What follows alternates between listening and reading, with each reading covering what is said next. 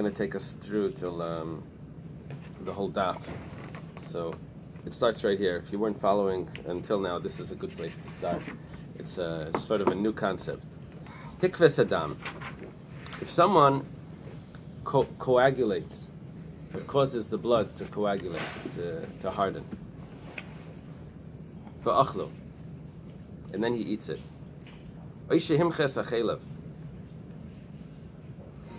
Or he melts fat. V'gamu, when he drinks it. So, chayev. He's chayev for that.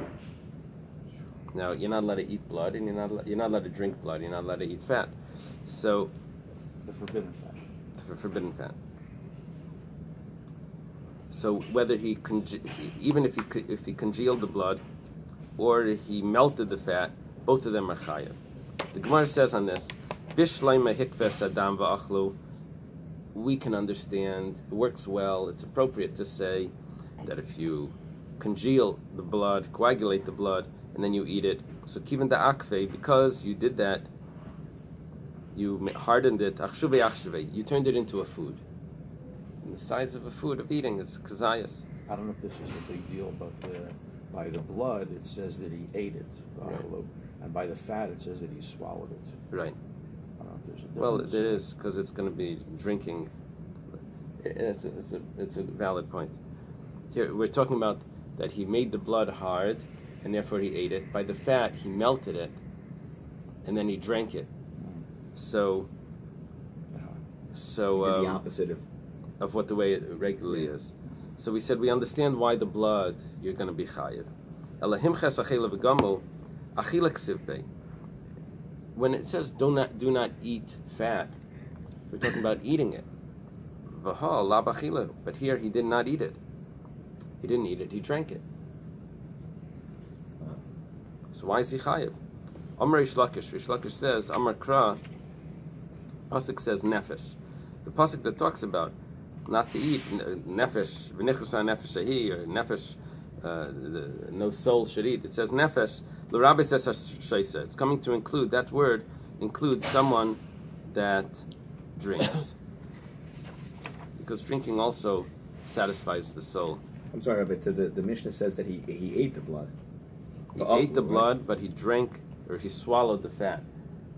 Which when it says don't, what in the Torah, what it says don't eat blood. It doesn't say don't drink blood. Right. So he ate it. So we said that's good. That's fine. That's fine. Right. What about the drinking of the fat?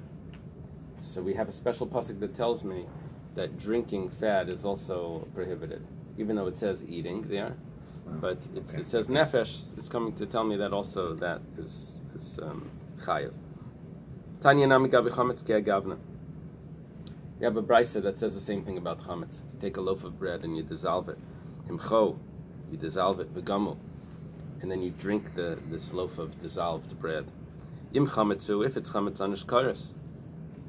You eat chametz on Pesach, it's kares, very severe punishment. Im matzahi, this is an interesting question. It's gebrachs. It's gebrachs, very gebrachs. So ein adam yaitze ba yedei chavas Pesach. You don't fulfill your eating matzah on Pesach. You didn't actually eat matzah. You drank it. That's not considered eating. So people without teeth maybe would try to do this. A smoothie. Right. Bishleim, there was this person that comes to collect. This was a Vishnitzer.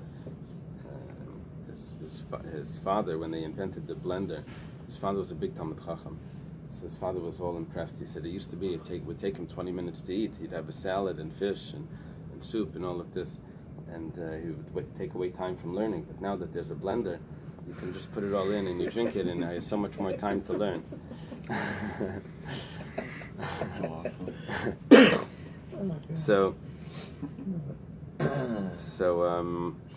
If someone dissolves this bread, so he doesn't, or if it dissolves matzah, he doesn't get the mitzvah of eating matzah. So we say bishleim matzah. You understand that case. You don't get the mitzvah of eating matzah. You don't fulfill the mitzvah because lechamayni amar Rachmana. The Torah says it's a poor man's bread. This is not a poor man's bread. It's not bread. Ella im chametzu anish kares. But if it's chametz, you get kares. We're quoting the Bais, the Mishnah that says that, the Bais that says that. Achilik sivvei, it says do not eat chametz. You're not supposed to own it either, but for that there's no kares. Eating chametz, he didn't eat it, he drank it. Sounds like the students in the class. You tell them don't eat. I'm not eating. I'm drinking. I'm just chewing. Right. You know. Loophole. Those future lawyers. Right. So Amar Rish Lakish says Amar Kra Nefesh l'Rabbis es ha'sheisa. Nope. We have another pasuk over there that says Nefesh, and that tells me also that drinking it is also the same prohibition. V'tanya nami gabi nevela seiftar. It says about eating a bird that's a kosher bird but wasn't slaughtered. Special laws. Ki agavna, it says the same thing, that himcho ba'or, if somehow you took the bird and you dissolved it in fire, you turned it into a liquid, but overheat, you like melted it down until it turned into just like a soup sort of thing. So that's tameh. It was still going to give off tumah. But bechama, but if it melted in the sun, that's tar. Ba'avinamba, we asked 1 second. Achilek sivbe, you have to eat it. And here you're not eating it. Here you're drinking it because you dissolved it. So now we have another pasuk that drinking it is also considered eating in this case because it says nefesh, and drinking is satisfying like eating. So ihachi b'chamanami. So why in the sun is it not the same tumah? It says b'chames shuchi misrach. Over there it spoils. You can't put your meat in the sun, right? That's the bacteria. But over a pot, in a pot, in a fire, that you can do. Utrichi. We need each of these. If we just had 3 laws telling me that dissolved foods are considered eating, not drinking. Or even if they're drinking, it's still considered eating. The 3 laws were chelev, chametz, and nevela. Nevela by the bird. We need all of them. Dikas rachmana chelev, if we would only say this halacha by chelev, that drinking is just as bad. So chametz lo yasamine, I won't be able to learn chametz from it. Shekein lo yahisalei shasa kosher, because chelev doesn't have a time that it's permitted. Chametz does. So I would say chametz is more, doesn't have that strictness. Nevela lo yasamine, I wouldn't be able to learn nevela from chelev either. Shekein anas kares. I would say that chelev is kares, nevela is not kares. So chelev is the only one that has that stringency. Because rachmana chametz, if we would only say chametz, that drinking is like eating. So chelev leyasmin, I won't learn chelev. Shkein lehitem mechlale. Chametz is totally forbidden, but chelev depends on which animal. Sometimes chelev is permissible. The Gemara is viewing that as a leniency here. Almost identical to we did this once before. Yeah, with the... yeah, you go through that. Each one has a leniency. You can't make these comparisons. Nevela leyasmin, I can't learn nevela from it. Shkein anas kares, because chametz is kares, nevela isn't kares. Nevela is just a negative prohibition. Because rachmana ben nevela, this seems to be the most lenient. This should work. Zahanach leyasimine, I can't learn from that. Shekein mitama, nevela gives off a tumah. The chelev and the chametz don't give off tumah. So the Gemara concludes that chadam echad leyasya. You can't learn one from one. Teisi chadam itarti. I'm going to have to learn one from 2. If I make the right combination here, I'll be able to combine them, that I'll be able to learn the 3rd thing. Hi Tasi, which one should we learn out? So Leilech de Rachmana ben Nevela. That's the wrong choice. That's the most lenient. Don't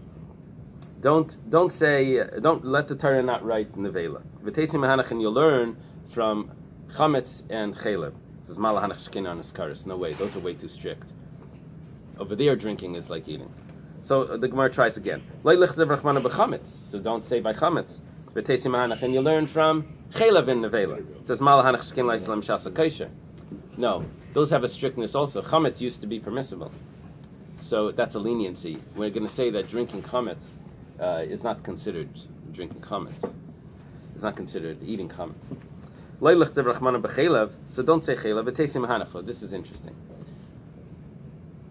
I could learn from nevela and chelev. No, I'm sorry. I'll learn from nevela and chametz. Says no. Chelev doesn't have. Chelev has a leniency, it only applies in certain animals. It doesn't apply in all animals. Timer b'chelev shotim mechlali, but chelev has these certain animals that it doesn't apply to, like wild animals. Which case is chelev permissible? Eily mechelev behema. If we say that we're talking about the chelev of an animal, legavaya, that's brought on as a carbon.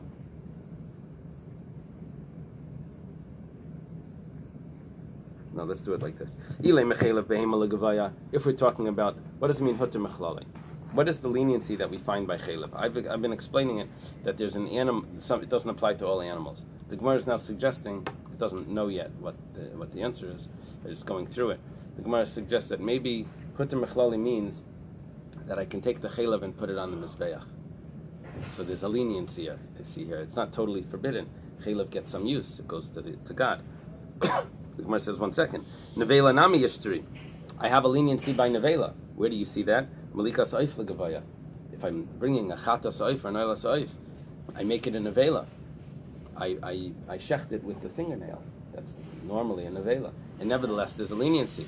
So we'll say, well, you can't say that you can't learn chelev from nevela because chelev has this leniency. It's not true. Nevela has the same leniency, and nevertheless, drinking nevela gives off a tumah. The same thing with chelev. It should be asur. Rather, we're talking about the chelev of a wild animal. That's lenient. 1 second. Nevela nami yishtri malika the chata sa'if l'kayinim. What about chata sa'if is eaten, even though malika is done and it's nevela, but nevertheless the kayinim are allowed to eat it. The Gemara says lo'ilam chelev chaya lehedyet. What you said was correct. We're talking about that the leniency of chelev is that it doesn't apply to wild animals. The kakashlach kayinim. Nevela also has a leniency. Kayinim are allowed to eat nevela on the bird of a chata sa'if that malika is done. It says kayinim misholchan gavaya kazachu. Kayinim, they eat from the table of God. That cannot be considered a leniency. That's a special case. Okay, I think I should stop here, even though we're in the middle.